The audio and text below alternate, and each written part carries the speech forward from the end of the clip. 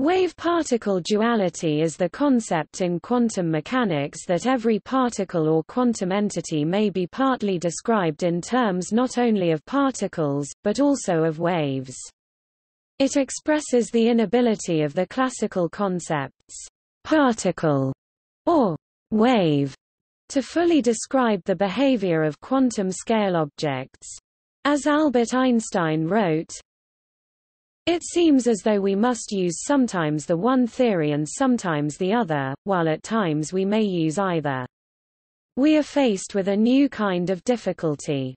We have two contradictory pictures of reality, separately neither of them fully explains the phenomena of light, but together they do."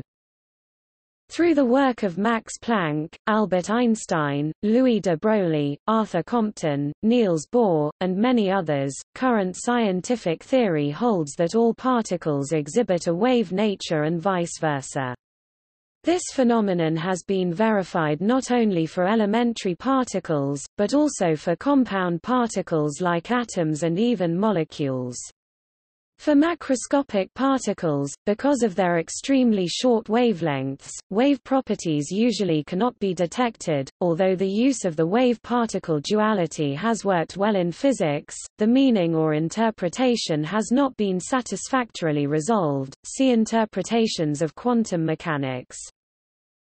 Bohr regarded the duality paradox as a fundamental or metaphysical fact of nature. A given kind of quantum object will exhibit sometimes wave, sometimes particle, character, in respectively different physical settings. He saw such duality as one aspect of the concept of complementarity.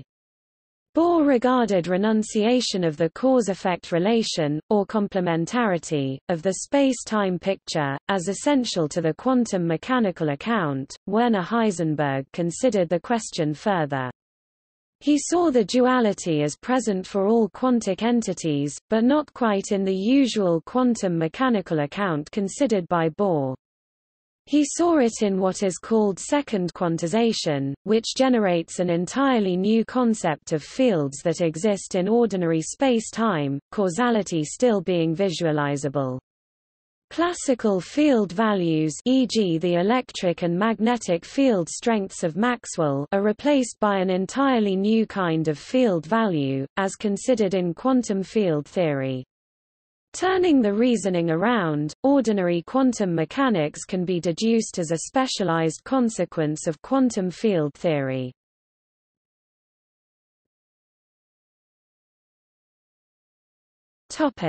History.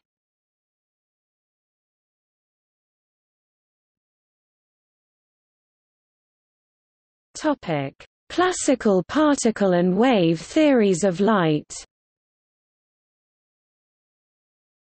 Democritus argued that all things in the universe, including light, are composed of indivisible subcomponents.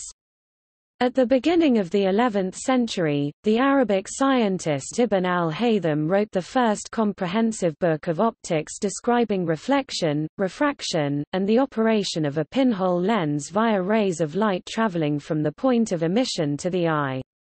He asserted that these rays were composed of particles of light.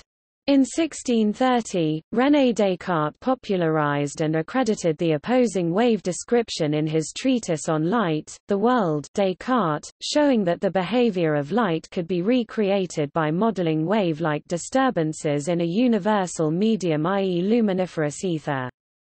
Beginning in 1670 and progressing over 3 decades, Isaac Newton developed and championed his corpuscular theory, arguing that the perfectly straight lines of reflection demonstrated light's particle nature. Only particles could travel in such straight lines.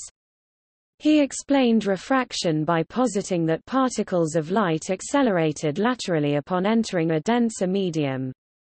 Around the same time, Newton's contemporaries Robert Hooke and Christian Huygens, and later Augustin Jean Fresnel, mathematically refined the wave viewpoint, showing that if light traveled at different speeds in different media, refraction could be easily explained as the medium-dependent propagation of light waves. The resulting Huygens-Fresnel principle was extremely successful at reproducing light's behavior and was subsequently supported by Thomas Young's discovery of wave interference of light by his double-slit experiment in 1801. The wave view did not immediately displace the ray and particle view, but began to dominate scientific thinking about light in the mid-19th century, since it could explain polarization phenomena that the alternatives could not. James Clerk Maxwell discovered that he could apply his previously discovered Maxwell's equations, along with a slight modification to describe self-propagating waves of oscillating electric and magnetic fields. It quickly became apparent that visible light, ultraviolet light, and infrared light were all electromagnetic waves of differing frequency.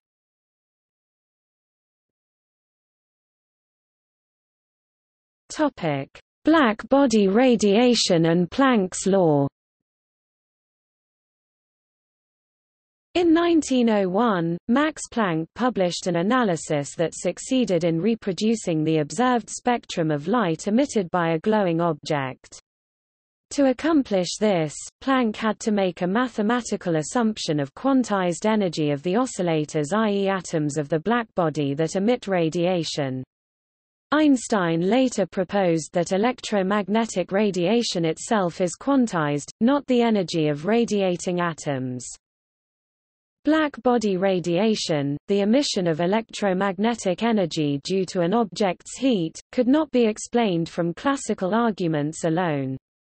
The equipartition theorem of classical mechanics, the basis of all classical thermodynamic theories, stated that an object's energy is partitioned equally among the object's vibrational modes. But applying the same reasoning to the electromagnetic emission of such a thermal object was not so successful. That thermal objects emit light had been long known. Since light was known to be waves of electromagnetism, physicists hoped to describe this emission via classical laws. This became known as the blackbody problem. Since the equipartition theorem worked so well in describing the vibrational modes of the thermal object itself, it was natural to assume that it would perform equally well in describing the radiative emission of such objects.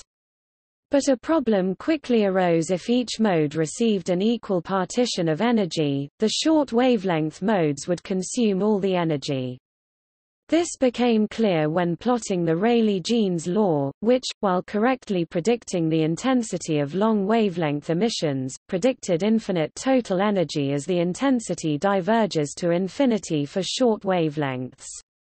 This became known as the ultraviolet catastrophe. In 1900, Max Planck hypothesized that the frequency of light emitted by the blackbody depended on the frequency of the oscillator that emitted it, and the energy of these oscillators increased linearly with frequency, according E equals hf, where h is Planck's constant and f is the frequency. This was not an unsound proposal considering that macroscopic oscillators operate similarly when studying 5 simple harmonic oscillators of equal amplitude but different frequency. The oscillator with the highest frequency possesses the highest energy, though this relationship is not linear like Planck's.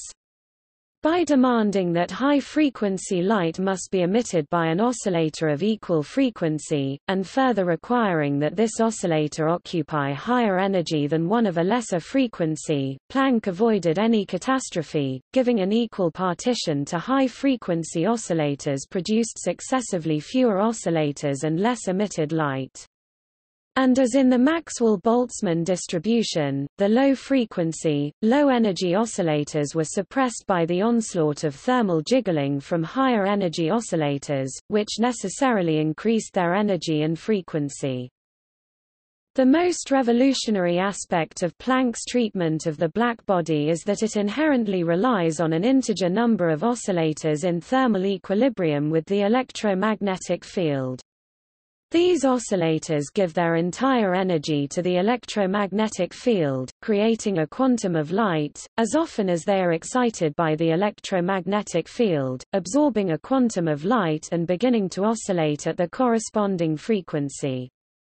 Planck had intentionally created an atomic theory of the black body, but had unintentionally generated an atomic theory of light, where the black body never generates quanta of light at a given frequency with an energy less than h². However, once realizing that he had quantized the electromagnetic field, he denounced particles of light as a limitation of his approximation, not a property of reality.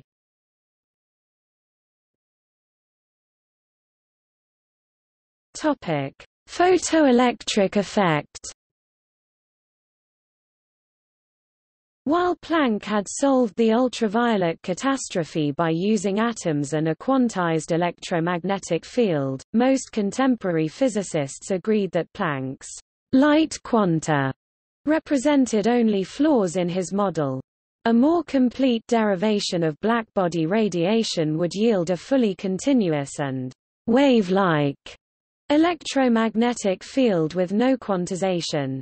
However, in 1905 Albert Einstein took Planck's blackbody model to produce his solution to another outstanding problem of the day, the photoelectric effect, wherein electrons are emitted from atoms when they absorb energy from light. Since their existence was theorized 8 years previously, phenomena had been studied with the electron model in mind in physics laboratories worldwide. In 1902 Philip Leonard discovered that the energy of these ejected electrons did not depend on the intensity of the incoming light, but instead on its frequency.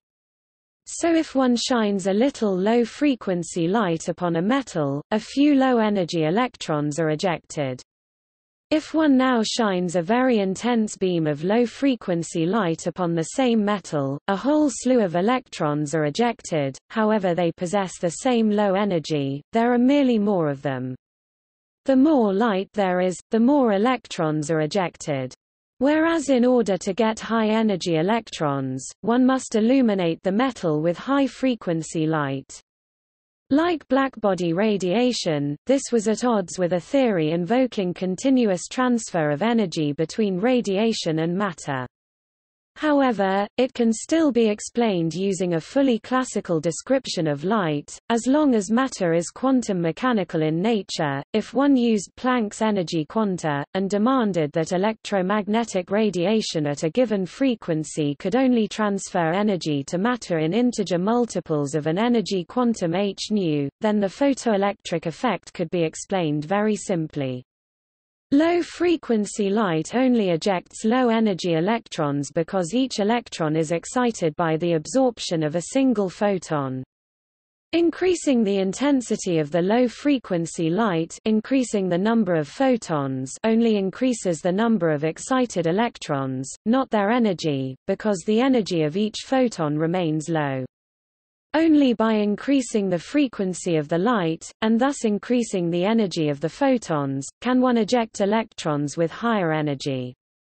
Thus, using Planck's constant h to determine the energy of the photons based upon their frequency, the energy of ejected electrons should also increase linearly with frequency, the gradient of the line being Planck's constant.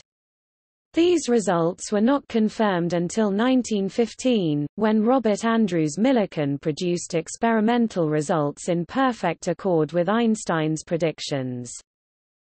While energy of ejected electrons reflected Planck's constant, the existence of photons was not explicitly proven until the discovery of the photon antibunching effect, of which a modern experiment can be performed in undergraduate-level labs.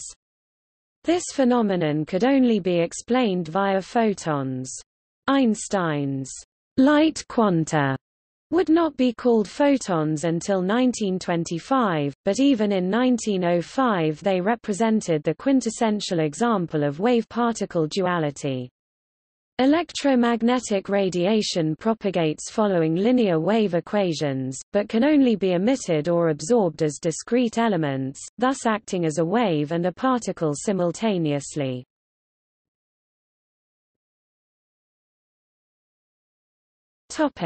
Einstein's explanation of photoelectric effect. In 1905, Albert Einstein provided an explanation of the photoelectric effect, an experiment that the wave theory of light failed to explain. He did so by postulating the existence of photons, quanta of light energy with particulate qualities. In the photoelectric effect, it was observed that shining a light on certain metals would lead to an electric current in a circuit. Presumably, the light was knocking electrons out of the metal, causing current to flow. However, using the case of potassium as an example, it was also observed that while a dim blue light was enough to cause a current, even the strongest, brightest red light available with the technology of the time caused no current at all. According to the classical theory of light and matter, the strength or amplitude of a light wave was in proportion to its brightness. A bright light should have been easily strong enough to create a large current. Yet, oddly, this was not so. Einstein explained this enigma by postulating that the electrons can receive energy from electromagnetic field only in discrete units, quanta or photons, an amount of energy E that was related to the frequency f of the light by E equals h f display style E equals hf, where h is Planck's constant 6.626 times 10⁻34 J. Only photons of a high enough frequency above a certain threshold value could knock an electron free. For example, photons of blue light had sufficient energy to free an electron from the metal, but photons of red light did not. One photon of light above the threshold frequency could release only one electron. The higher the frequency of a photon, the higher the kinetic energy of the emitted electron, but no amount of light below the threshold frequency could release an electron. To violate this law would require extremely high-intensity lasers that had not yet been invented. Intensity-dependent phenomena have now been studied in detail with such lasers. Einstein was awarded the Nobel Prize in Physics in 1921 for his discovery of the law of the photoelectric effect.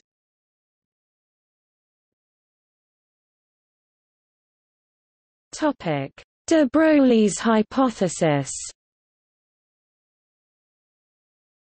In 1924, Louis-Victor de Broglie formulated the de Broglie hypothesis, claiming that all matter has a wave-like nature. He related wavelength and momentum lambda equals h p display style lambda equals frac h p.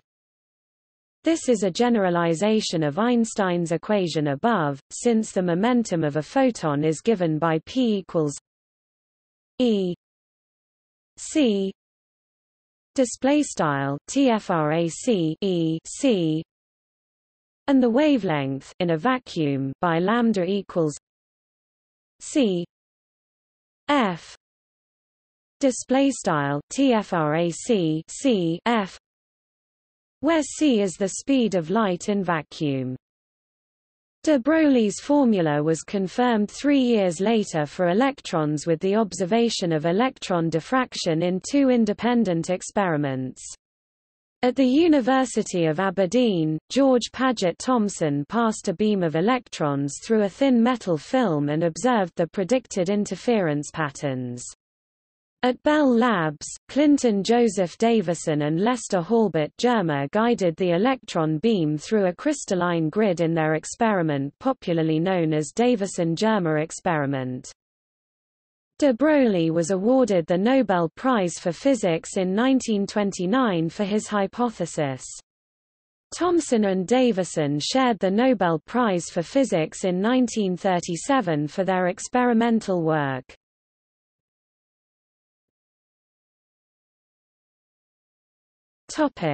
Heisenberg's uncertainty principle.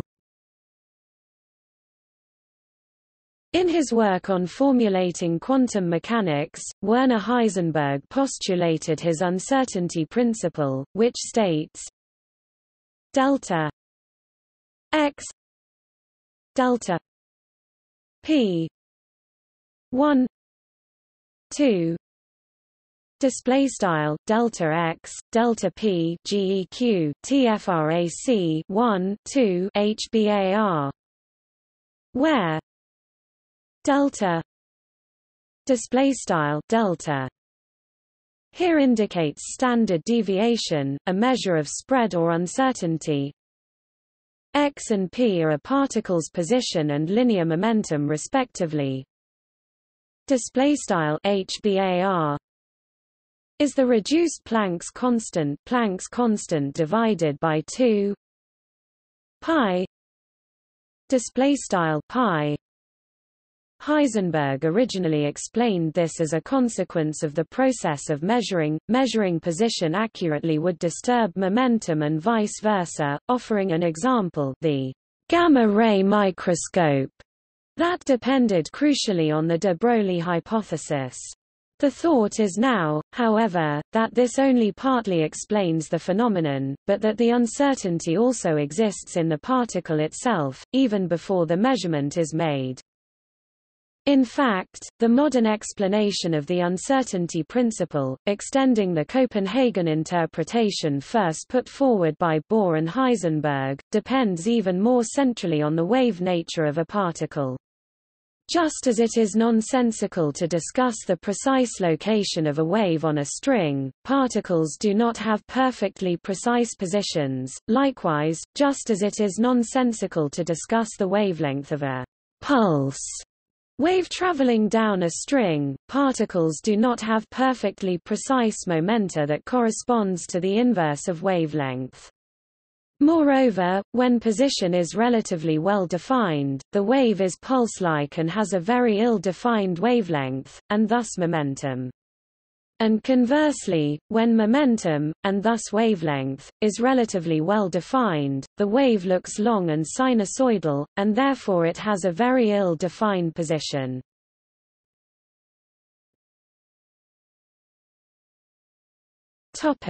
De Broglie-Bohm theory.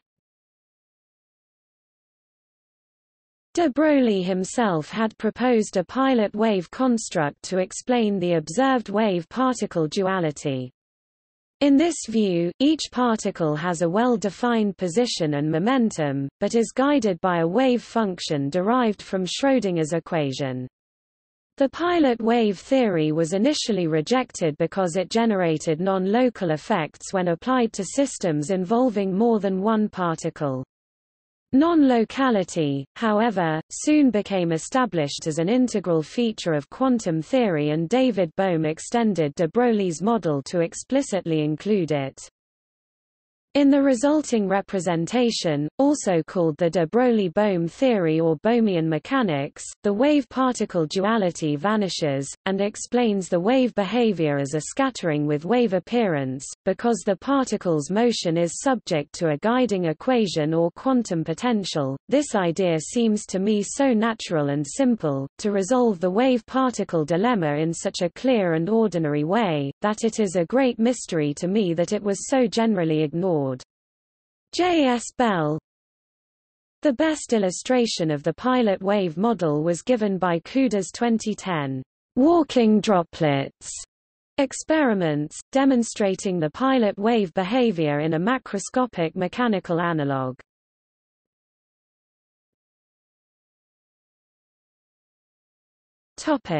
Wave nature of large objects. Since the demonstrations of wave-like properties in photons and electrons, similar experiments have been conducted with neutrons and protons. Among the most famous experiments are those of Esterman and Otto Stern in 1929. Authors of similar recent experiments with atoms and molecules, described below, claim that these larger particles also act like waves. A dramatic series of experiments emphasizing the action of gravity in relation to wave-particle duality was conducted in the 1970s using the neutron interferometer. Neutrons, one of the components of the atomic nucleus, provide much of the mass of a nucleus and thus of ordinary matter. In the neutron interferometer, they act as quantum mechanical waves directly subject to the force of gravity. While the results were not surprising since gravity was known to act on everything, including light, see tests of general relativity and the Pound-Rebka falling photon experiment, the self-interference of the quantum mechanical wave of a massive fermion in a gravitational field had never been experimentally confirmed before.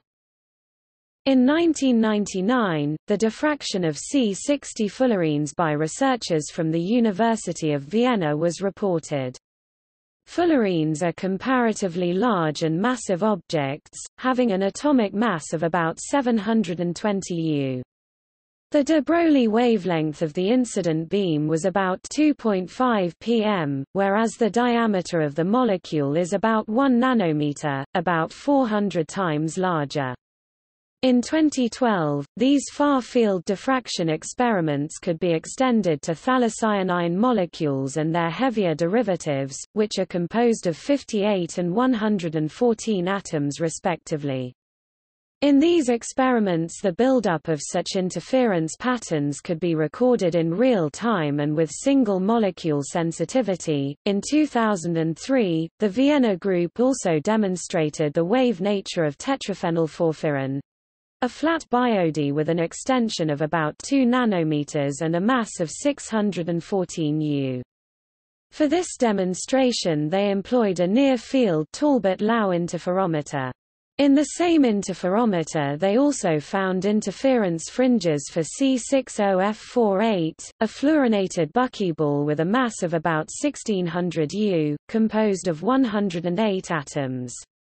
Large molecules are already so complex that they give experimental access to some aspects of the quantum classical interface, i.e., to certain decoherence mechanisms.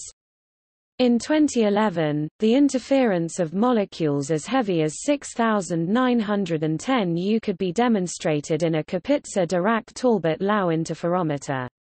In 2013, the interference of molecules beyond 10,000 U has been demonstrated, whether objects heavier than the Planck mass, about the weight of a large bacterium, have a de Broglie wavelength is theoretically unclear and experimentally unreachable. Above the Planck mass, a particle's Compton wavelength would be smaller than the Planck length and its own Schwarzschild radius, a scale at which current theories of physics may break down or need to be replaced by more general ones. Recently, Kuda, Fort, al. showed that we can use macroscopic oil droplets on a vibrating surface as a model of wave-particle duality.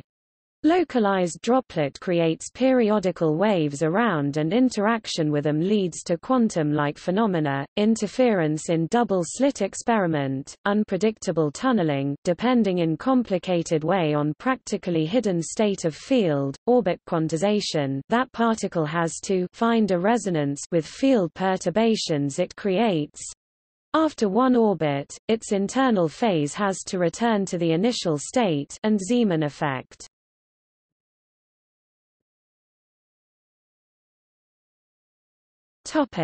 Importance.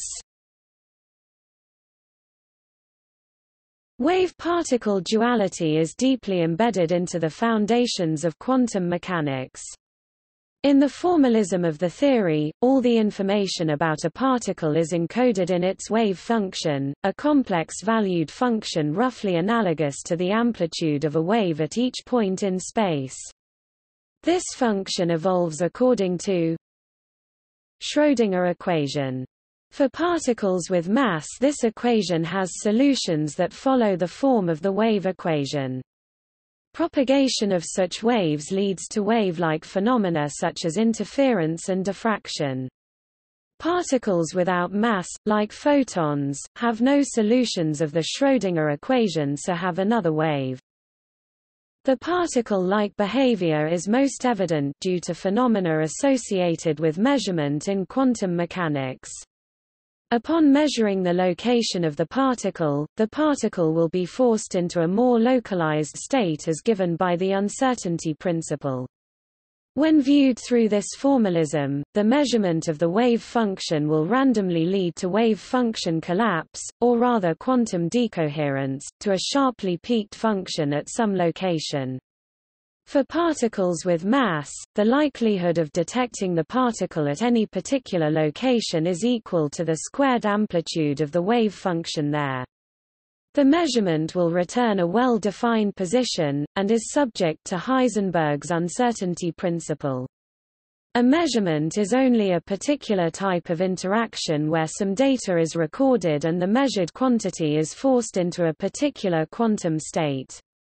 The act of measurement is therefore not fundamentally different from any other interaction.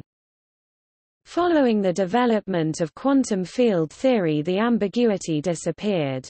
The field permits solutions that follow the wave equation, which are referred to as the wave functions. The term particle is used to label the irreducible representations of the Lorentz group that are permitted by the field. An interaction as in a Feynman diagram is accepted as a calculationally convenient approximation where the outgoing legs are known to be simplifications of the propagation and the internal lines are for some order in an expansion of the field interaction. Since the field is non-local and quantized, the phenomena that previously were thought of as paradoxes are explained. Within the limits of the wave-particle duality, the quantum field theory gives the same results.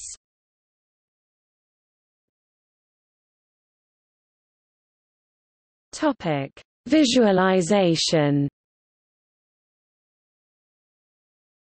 There are two ways to visualize the wave-particle behavior: by the Standard Model and by the de Broglie-Bohr theory. Below is an illustration of wave-particle duality as it relates to de Broglie's hypothesis and Heisenberg's uncertainty principle, in terms of the position and momentum space wavefunctions for one spinless particle with mass in one dimension. These wavefunctions are Fourier transforms of each other. The more localized the position space wavefunction, the more likely the particle is to be found with the position coordinates in that region, and correspondingly the momentum space wavefunction is less localized, so the possible momentum components the particle could have are more widespread. Conversely, the more localized the momentum space wavefunction, the more likely the particle is to be found with those values of momentum components in that region, and correspondingly the less localized the position space wavefunction, so the position coordinates the particle could occupy are more widespread.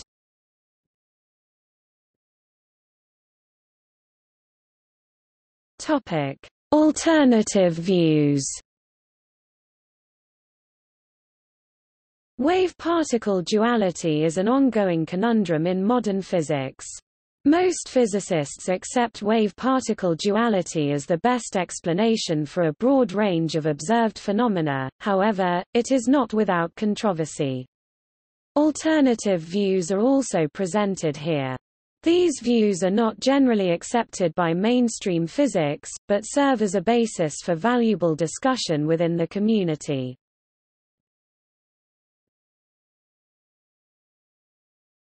Topic 1. Both particle and wave view. The pilot wave model, originally developed by Louis de Broglie and further developed by David Bohm into the hidden variable theory, proposes that there is no duality, but rather a system exhibits both particle properties and wave properties simultaneously, and particles are guided, in a deterministic fashion, by the pilot wave or its quantum potential, which will direct them to areas of constructive interference in preference to areas of destructive interference. This idea is held by a significant minority within the physics community. At least one physicist considers the wave duality as not being an incomprehensible mystery. L. E. Balentini, Quantum Mechanics, A Modern Development, p. 4, explains, when first discovered, particle diffraction was a source of great puzzlement. Are particles really waves? In the early experiments, the diffraction patterns were detected holistically by means of a photographic plate, which could not detect individual particles. As a result, the notion grew that particle and wave properties were mutually incompatible, or complementary, in the sense that different measurement apparatuses would be required to observe them. That idea, however, was only an unfortunate generalization from a technological limitation. Today it is possible to detect the arrival of individual electrons, and to see the diffraction pattern emerge as a statistical pattern made up of many small spots. Tonomura et al., 1989. Evidently, quantum particles are indeed particles, but whose behavior is very different from classical physics would have us to expect. The Afshar experiment 2007 may suggest that it is possible to simultaneously observe both wave and particle properties of photons. This claim is, however, disputed by other scientists.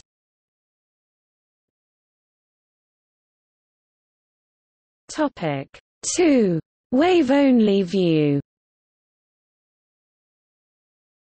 Carver Mead, an American scientist and professor at Caltech, proposes that the duality can be replaced by a wave-only view. In his book Collective Electrodynamics, Quantum Foundations of Electromagnetism 2000, Mead purports to analyze the behavior of electrons and photons purely in terms of electron wave functions, and attributes the apparent particle-like behavior to quantization effects and eigenstates.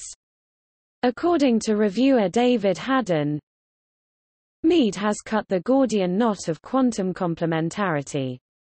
He claims that atoms, with their neutrons, protons, and electrons, are not particles at all but pure waves of matter. Mead cites as the gross evidence of the exclusively wave nature of both light and matter the discovery between 1933 and 1996 of 10 examples of pure wave phenomena, including the ubiquitous laser of CD players, the self-propagating electrical currents of superconductors, and the Bose-Einstein condensate of atoms.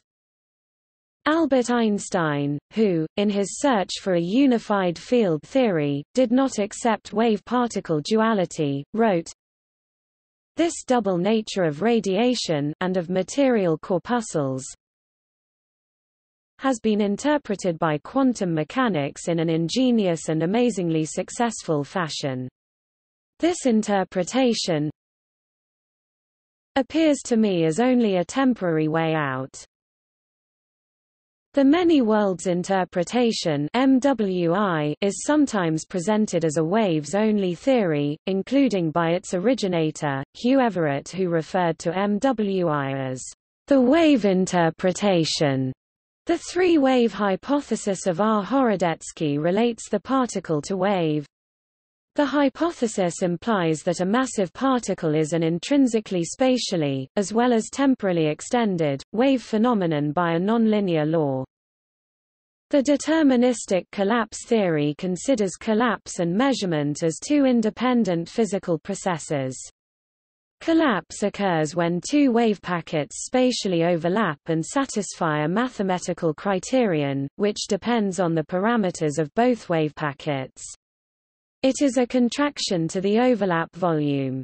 In a measurement apparatus, one of the two wave packets is one of the atomic clusters, which constitute the apparatus, and the wave packets collapse to at most the volume of such a cluster.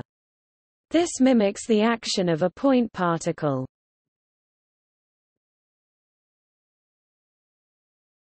Topic 3. Particle-only view. Still in the days of the old quantum theory, a pre-quantum mechanical version of wave-particle duality was pioneered by William Duane, and developed by others including Alfred Landé.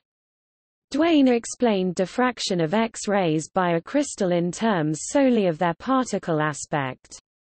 The deflection of the trajectory of each diffracted photon was explained as due to quantized momentum transfer from the spatially regular structure of the diffracting crystal.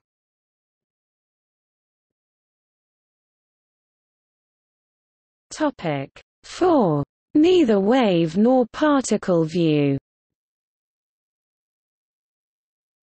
It has been argued that there are never exact particles or waves, but only some compromise or intermediate between them. For this reason, in 1928 Arthur Eddington coined the name wavicle to describe the objects, although it is not regularly used today. One consideration is that zero-dimensional mathematical points cannot be observed. Another is that the formal representation of such points, the Dirac delta function, is unphysical, because it cannot be normalized. Parallel arguments apply to pure wave states. Roger Penrose states, such position states are idealized wavefunctions in the opposite sense from the momentum states. Whereas the momentum states are infinitely spread out, the position states are infinitely concentrated. Neither is normalizable.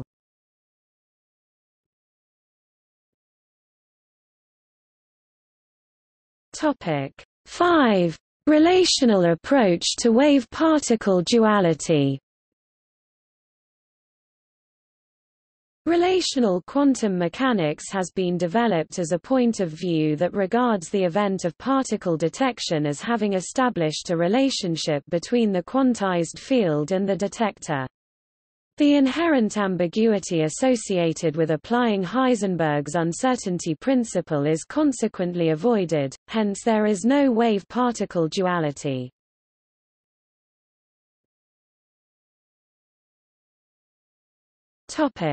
Uses.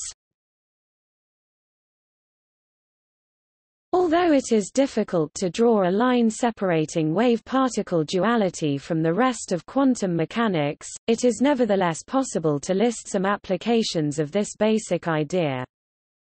Wave-particle duality is exploited in electron microscopy, where the small wavelengths associated with the electron can be used to view objects much smaller than what is visible using visible light. Similarly, neutron diffraction uses neutrons with a wavelength of about 0.1 nanometers, the typical spacing of atoms in a solid, to determine the structure of solids. Photos are now able to show this dual nature, which may lead to new ways of examining and recording this behavior. See also